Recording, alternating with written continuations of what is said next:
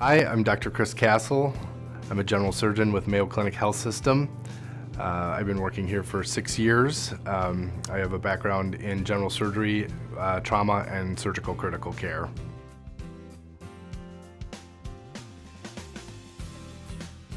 So there's two sets of veins in the legs. There's a deep system and a shallow system. The shallow system is reliant on valves on the inside of the vein to pump blood against gravity. In patients with varicose veins and venous reflux, typically we'll find that their valves are not working properly and the blood is flowing the wrong direction rather than up the leg, down the leg. That excess blood will then go into side branches which plump up and become varicose veins.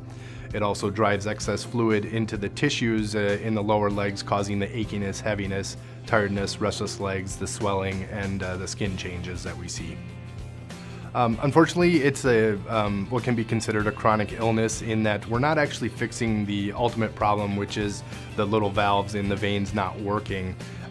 There's no way to replace those. There's millions of them, and so what we're dealing with is the consequences of those valves not working. That's why we will typically see patterns in families where parents and grandparents also dealt with varicose veins. Typically, I strongly encourage patients who are candidates to get the endovenous ablation, the minimally invasive procedure, just because it works so well and the recovery is so quick, and patients are very happy after they have it done.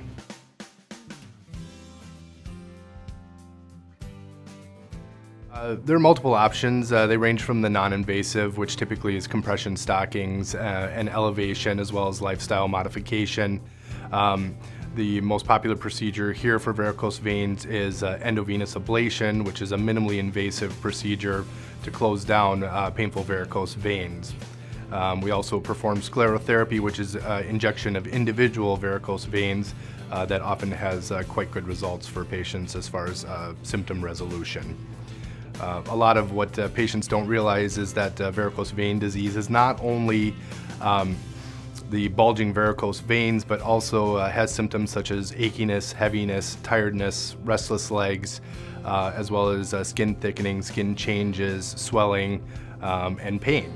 The procedures that we offer are often quite successful at resolving those symptoms, and I've never met a patient who's been unhappy that they've received care from us.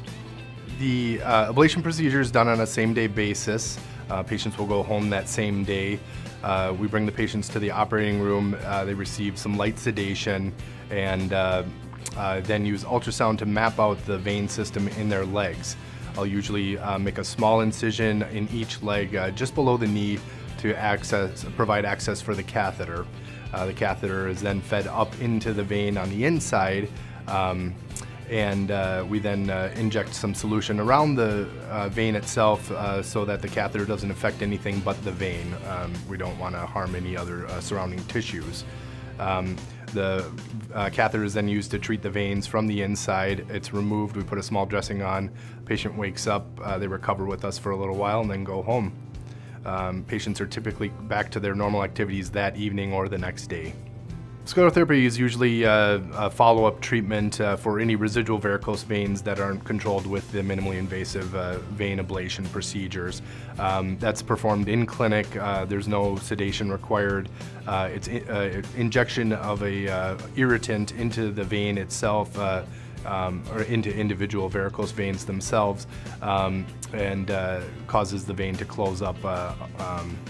It usually doesn't have many side effects. It's a very low complication procedure, and it's usually a multiple session. Yep, spider veins are included in the same family. It's kind of the same spectrum of disease. Spider veins just happen to be smaller, more shallow veins than the larger varicose veins.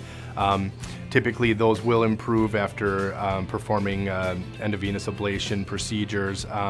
If they don't resolve completely, sclerotherapy is an excellent treatment for those.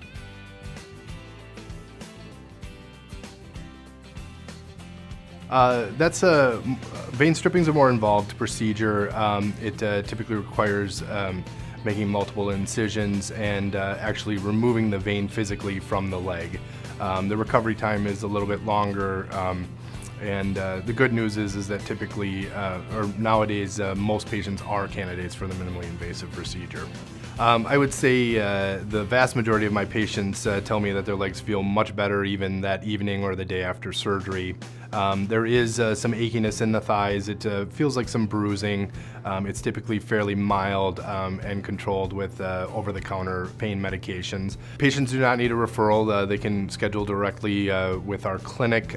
Typically, our physician assistant will do the initial consultation to see if patients are indeed a candidate for ongoing therapy, so it's a fairly easy way to, if patients are on the fence or unsure, to get some more information and be evaluated.